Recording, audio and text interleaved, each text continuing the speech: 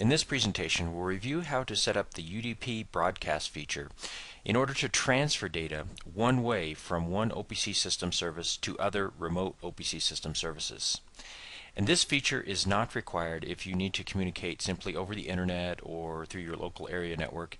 The built-in communications of opcsystems.net will handle that for you over TCP/IP port 58723.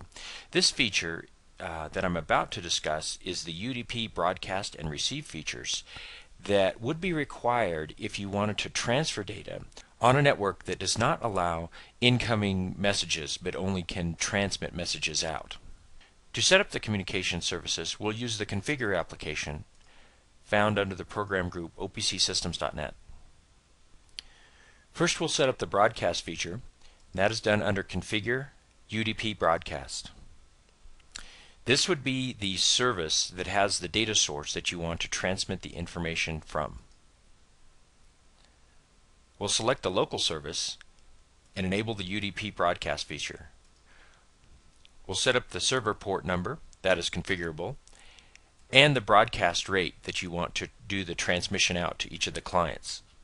The default is a half a second, but you can adjust it as fast as 100 milliseconds.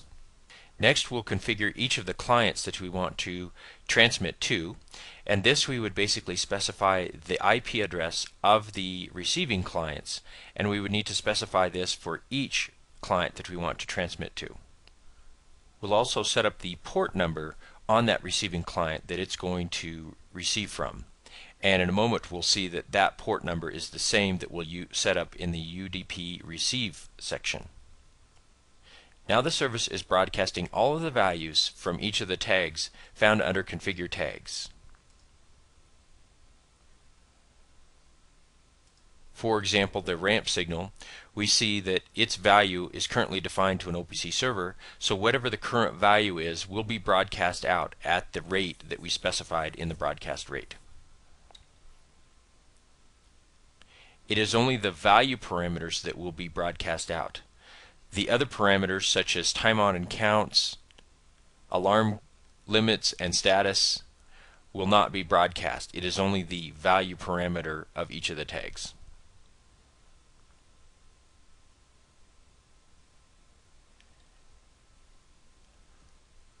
If you want to know how to define the other data source types here under Configure Tags, say to OPC servers or calculations, view the Data Sources video to set this up. Now that we have the broadcast set up, we'll use the Save button on the toolbar to save this to a configuration.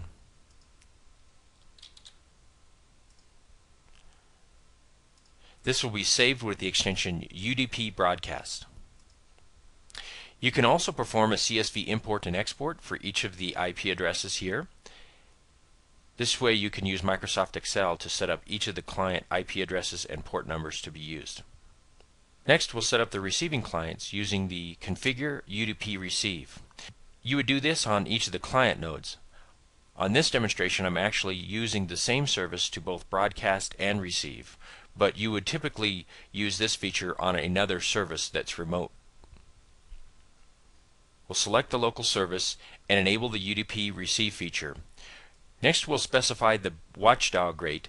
This is the rate that if we don't receive a broadcast message within a certain amount of time, then all of the tags with the data source of UDP client will go to bad quality if they don't receive a broadcast within that time period.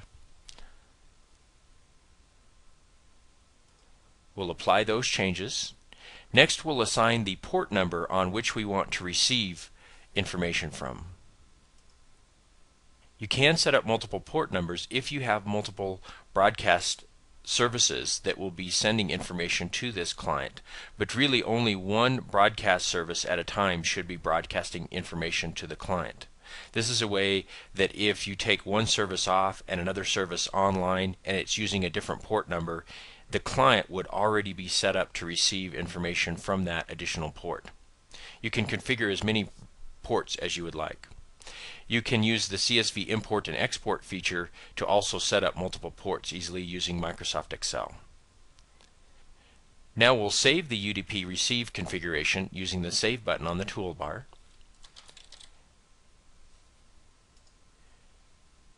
This file will have the extension UDP receive.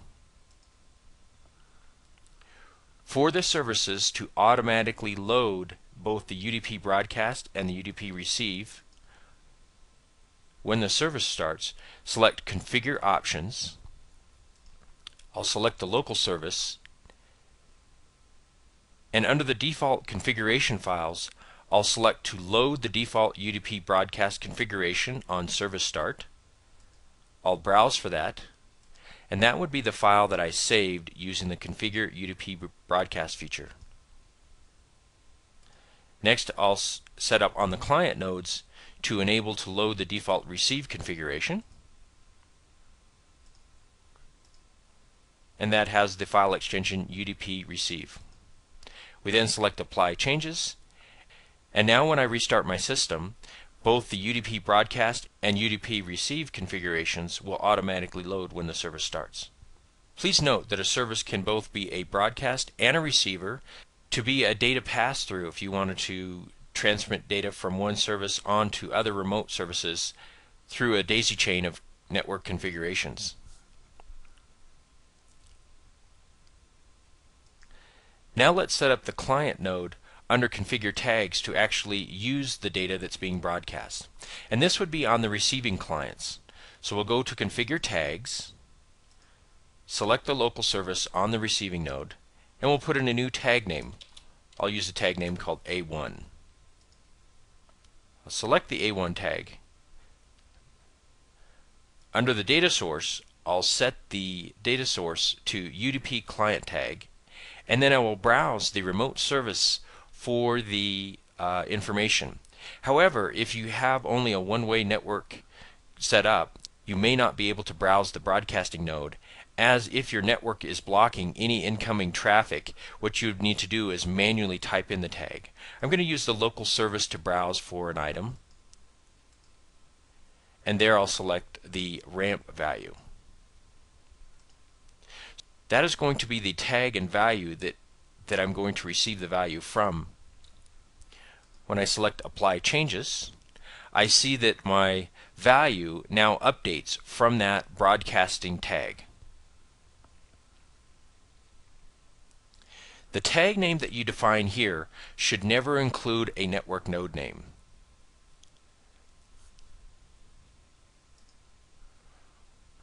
I can now browse the remote service, if it allows it during the setup, to actually browse for the remote tags. Notice that it puts in the network node name or IP address in front of that tag name.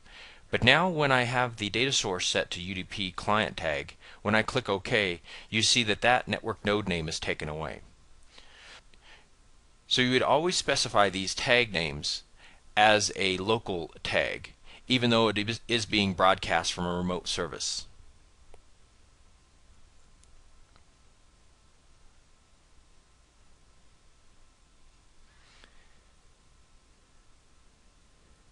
Now that we have the value in the tag configuration, we would be able to trend this value, data log it, generate alarms based upon it, send out email notifications, or use it in other calculations in this local service.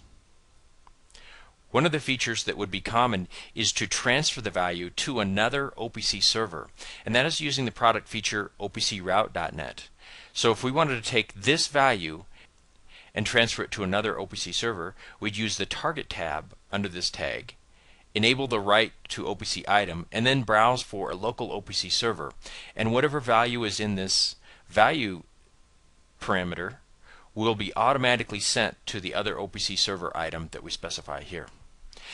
There's another video describing that opcroute.net product feature, and that is under our training section. You can find that right here under the Configure application, under the instruction videos, under the video that is for transferring data from local or remote OPC servers to OPC servers. Now I'll emulate a watchdog failure in that the receiving client does not receive a broadcast message within a certain amount of time, and that was found under Configure UDP Receive is the watchdog rate. To do this, what I'll do is I'll simply turn off the broadcast feature, and I'll apply changes. And now within 5 seconds, we'll see that the data quality for this UDP client goes to bad quality. We'll turn the Enable Broadcast feature back on, and now we have the value updating again. There are new security parameters found under Configure, Security. We'll select the local service, and we'll see that there is the new tab for UDP Broadcast, where you can either enable the ability to obtain the UDP configurations or be able to set them or save them. And then also under the options 3, you will scroll down and you'll see that there's the other features for being able to set or get the default UDP broadcast configuration files. If you have set up security to restrict all configuration and read and write access, the UDP broadcast feature will still broadcast out the values out to the remote services. We do have a specific video on how to set up security for all of the parameters for the security training video. If you have other specific questions about using this product feature or other product features of opcsystems.net, please visit us on the web at opcsystems.com.